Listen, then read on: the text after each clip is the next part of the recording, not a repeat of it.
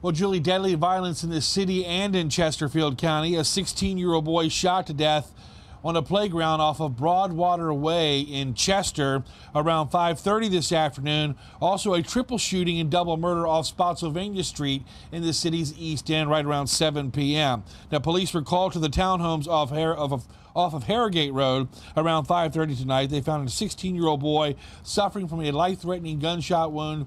He was taken to VCU Medical Center with those injuries, where later tonight, police confirmed he died from those injuries, and a homicide investigation is underway. Now, while on that scene in Chester, sources told me to head to Mosby Court for a triple shooting. Police confirm an officer was in the area patrolling, heard shots fired, found a 17-year-old boy with a non-life-threatening gunshot wound to the leg, and then discovered a deceased male and female, both adults, in the back courtyard area of an apartment. Here's Chief Rick Edwards and community activist Charles Willis.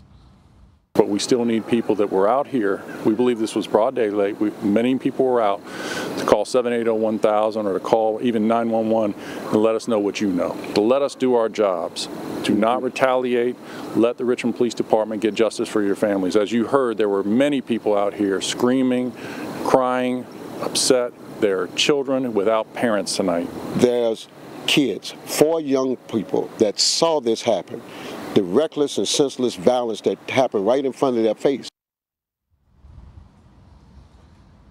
You heard Charles Willis say there's 4 young kids are getting help from what's called the trauma response team tonight in the city's east end. They're actually still on scene at that location, Julie, and the sad, tragic statistics of this week alone.